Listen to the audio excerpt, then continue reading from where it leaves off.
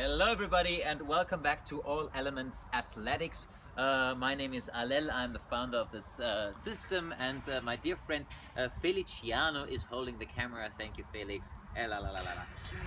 So we went through the first and the second chakra. Today is the third. Actually, it's not the third. The real third chakra is called Manipura and is here between navel and solar plexus.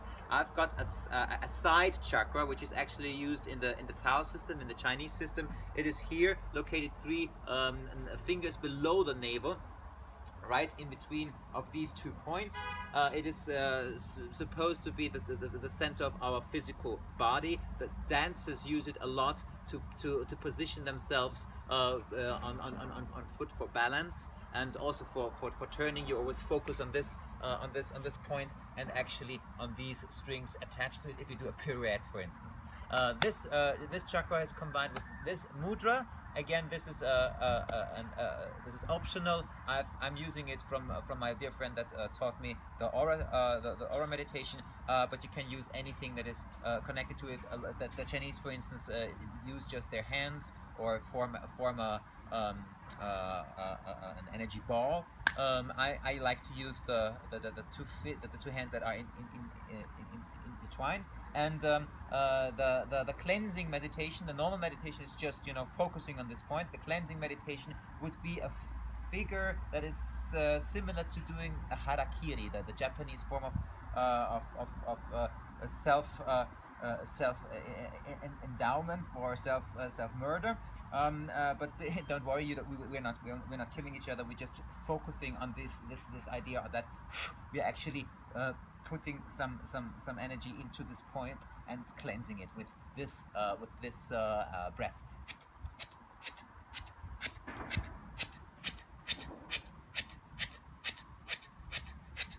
I'm actually also using my perineum to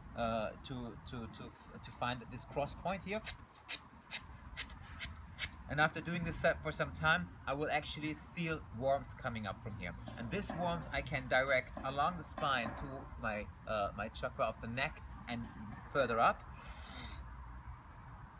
And then I can breathe it into the one side. In this case, it's the yang side and the yin side. Usually you would always start with the yin side. So you will hold it up and then... And notice the way I'm using my arms. It has very much to do with the swinging of a katana, the swinging of a sword. So what I'm doing here, actually, I'm cutting the veils of grayness that might maybe surround me sometimes. Every now and then, if I feel a little down and I feel I'm surrounded by a gray veil, this is the way I actually free myself. I'm using this sadness in my tummy to create a certain form of flaming sword, and then I cut through these veils by using the exercise. Yeah? And this usually does clear a lot of thoughts in our minds. So this is the one exercise. The movement that is combined with this chakra is everything that is going to the side.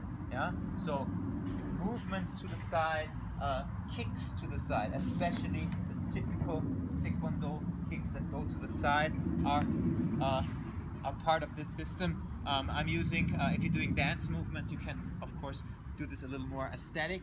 I'm using these things in order to combine, but if I go for more dynamic moves, they would be like jumps or slashes, or actually also anything that is used from the side with this technique.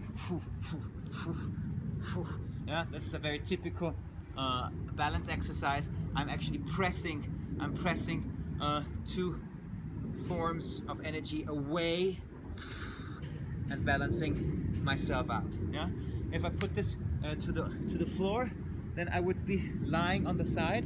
Nein, dreh es nicht weil mach's wieder gerade, weil sonst haben die Zuschauer ein schiefes Bild.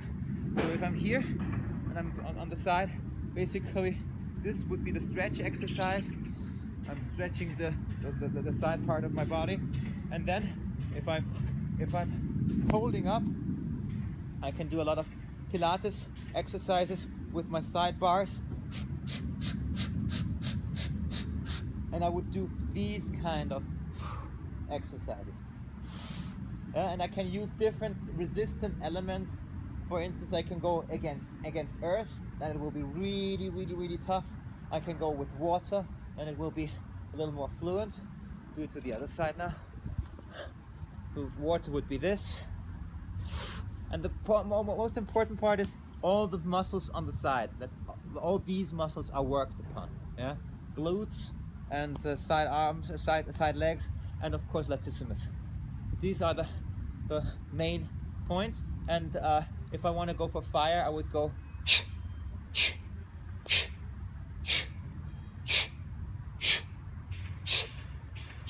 for instance. Yeah, this is also very activating. Strengthening the muscles of the arms is again with the side.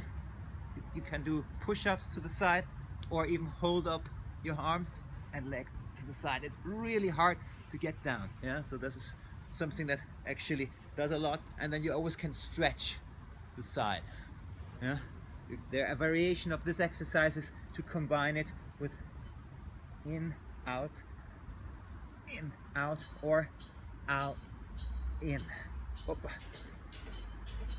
out, in.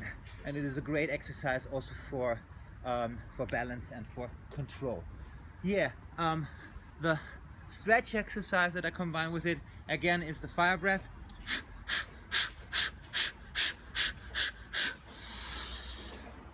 Pull it up, then maybe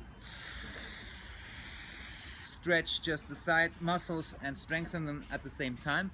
Or this one I love, do the side, again the side kick, but stretch over it. Yeah, this might be stressful at the beginning because most of the people don't have any stretch here. That's okay. Any kind of level of stretch that uses that is already good. Yeah, if you then later on manage to go down, it's fine for you. Yeah, and the sound that I'm using again is yeah, like cutting with a sword through air. But what you also can do is when you do the stretch, you could go into a healing sound. In this case, it would be fe.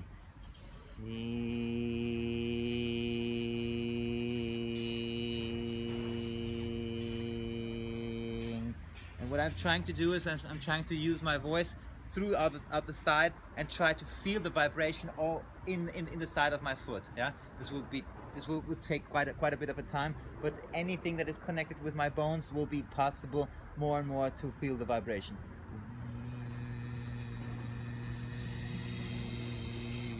This is for extra massaging from the inside of the body. Yes, so basically these are the exercises in partner work.